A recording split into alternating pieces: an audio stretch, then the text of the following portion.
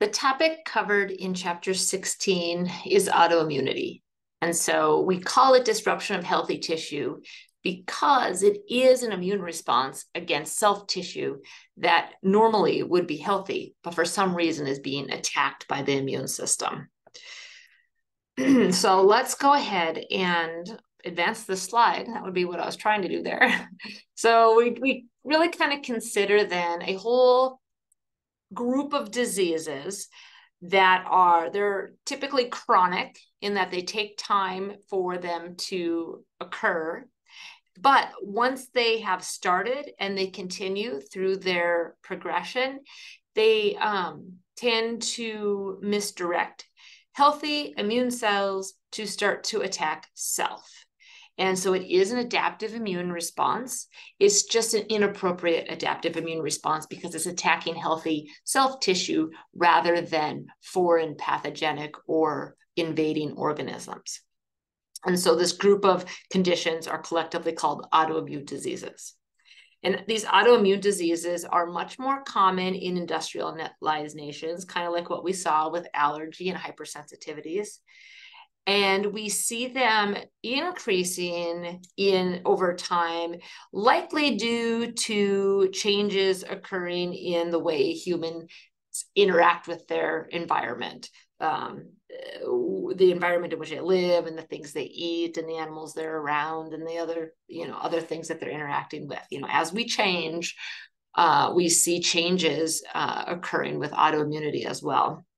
And yes, autoimmune diseases are kind of grouped into a grouping together based on attacking of self tissue, but there is a lot of variability across these different diseases in the types of tissue that are affected.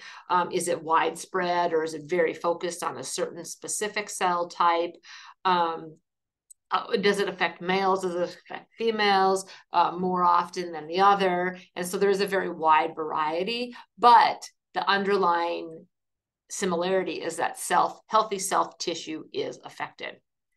And so this immune response is caused by both humoral antibody as well as cellular T cell mediated, where we have healthy tissue being attacked as though they were foreign to the body.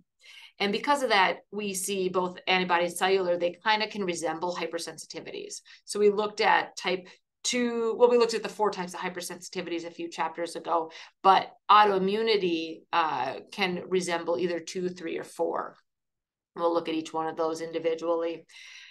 The important thing to keep in mind is that once an autoimmune response has started, it's pretty difficult to shut down. Usually it will continue throughout the individual's life till that whatever target is completely gone, or the person can stop it somehow, right? Or at least slow it down.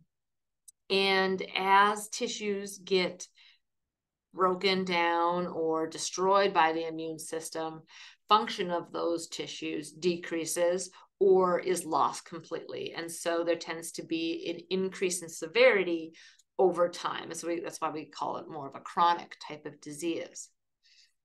And because the disease-causing antibody and effector cells are going to recognize self-antigen, we can kind of say then that an autoimmune disease comes about when there's a loss of tolerance or a loss of self-tolerance, or some sort of failure in the ability of the immune system to maintain tolerance or prevent those B cells or T cells from escaping that recognize self-antigen. And we know quite a lot about autoimmune diseases once they've started and once they're progressing and what's happening and the effects that have come about because of that. What we don't know very much about is what actually initiates these types of responses. What triggers the body to all of a sudden start recognizing self antigen. That one's a little more difficult to understand because oftentimes we don't know that an individual has an autoimmune disease until it has progressed to the point where tissue function is affected and symptoms start to show. So, or mimic one of the three types of hypersensitivity, starting with type 2 hypersensitivity. Recall that that is a case where it's going to be antibody mediated, but that antibody is going to recognize an altered self protein on a cell.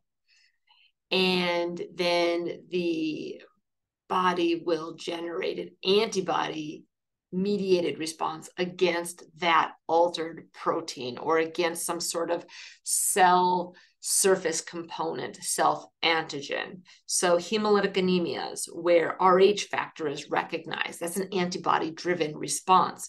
Antibodies tag it for destruction, either by phagocytosis or by NK cells.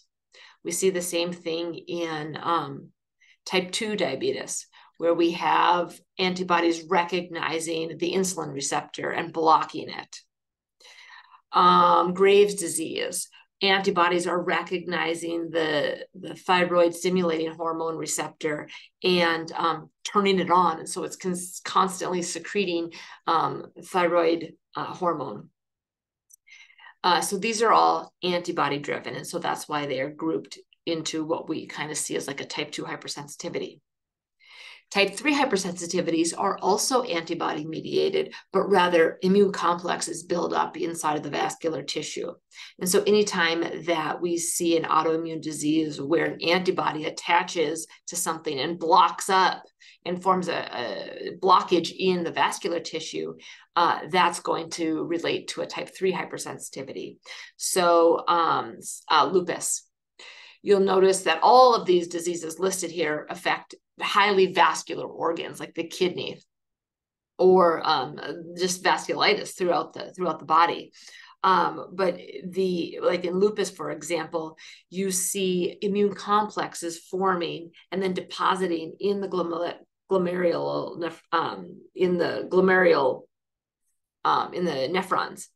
glomerulus in the nephrons, depositing in the joints. You see that as arthritis. That's painful. That can destroy the tissue in which those deposits occur. And then if it's cell-mediated autoimmunity, that's going to represent what we talked about with type 4 hypersensitivities because it's driven by T cells. And so type 1 diabetes, classic example. For whatever reason, all of a sudden, the beta cells look like a threat to the immune system. And there is a response against beta cells in the pancreas, and they're destroyed until they're completely gone. Rheumatoid arthritis, multiple sclerosis, again, self-antigens are recognized as threatening and attacked. And then there will be destruction of those tissues. If it's rheumatoid arthritis, it's going to be in the joints, and you end up getting destruction of the synovial linings. If it's multiple sclerosis, you get destruction of the myelin around the brain. And so you can have brain degradation and then the issues that go along with whatever neurons are being destroyed. But again, these are all cell mediated. And so they fall under the type 4 hypersensitivity umbrella. Okay, that's where we'll stop with this first lecture. And then we'll look at more specific mechanisms in the second lecture.